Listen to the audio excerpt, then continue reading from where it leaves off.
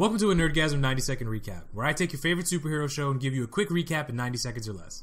Today we're going to recap episode 1 of Constantine. Constantine is in an insane asylum to forget about demons and the damnation of Astra. Constantine tries to leave the life behind, but it turns out it's a lot harder than he thought to leave the game. Demon Reddit posting. Constantine goes to save the girl and runs into some angel comic relief named Manny. Manny tells Constantine that a new big bad is on the way. What's on the way? Magical fortune cookie tells Liv to trust Constantine. While she is sleeping, Brother Eye murders her friend. Not dead. Constantine tells Liv that her father was his friend and he made a promise to keep Liv safe. The dead not dead friend tries to kill Liv, but just ends up giving her night terrors for the rest of eternity.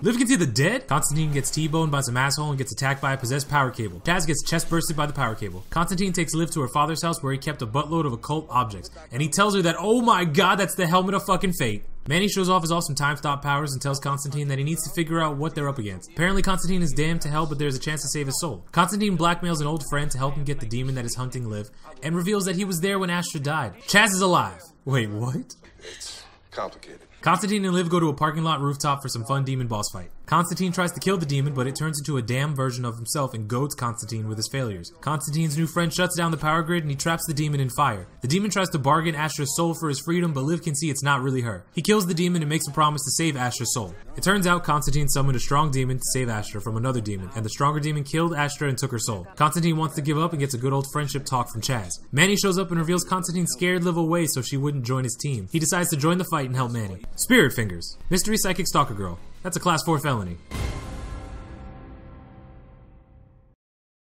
I hope you guys enjoyed this recap of the first episode of Constantine. Honestly, an awesome show that deserved a second season, and hopefully the CW will pick it up again because it was amazing. And I cannot wait to see this actor play Constantine in the new Justice League Dark animated movie that's coming out.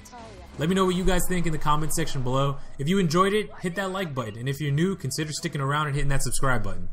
Thank you guys for watching, and I hope to see you guys in the next video. Goodbye.